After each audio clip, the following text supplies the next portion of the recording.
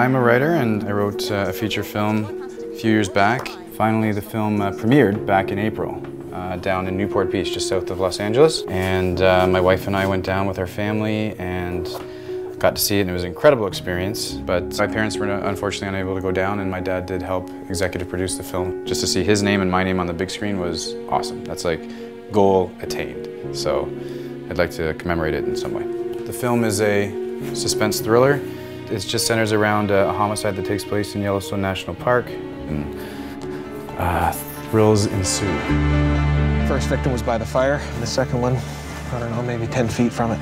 There was an incredible amount of anger. It took a while for grief to set in. I just really can't understand how a man could commit all these horrific crimes and then just talk about it like he's reciting the details of a traffic violation. Throughout the entire process of getting my first film made, I had an immense amount of support from my parents, my sister, my brother, my wife, and friends. But it's been a long time coming, but it finally is going out into multiple film festivals around the world, the UK, the United States. So I'm just wanting to commemorate it, and this is something special for my dad, who definitely went out of his way to help me. This crime could not and cannot be tried. I mean, we had a murder weapon, we had fingerprints, security footage, and a population screaming for justice. That's it, you got everything, don't talk. How could somebody that was part of our community have gone so wrong?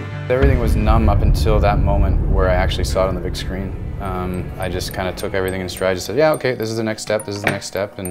But then when it was on the big screen, that's when I fully appreciated everything, all the work that went behind it, the fact that it was on the big screen, the fact that the movie looked good, the movie was good, just the reaction, the crowd, everything, the support, it felt incredible. And that moment was the best. That was like, I've done what I set out to do.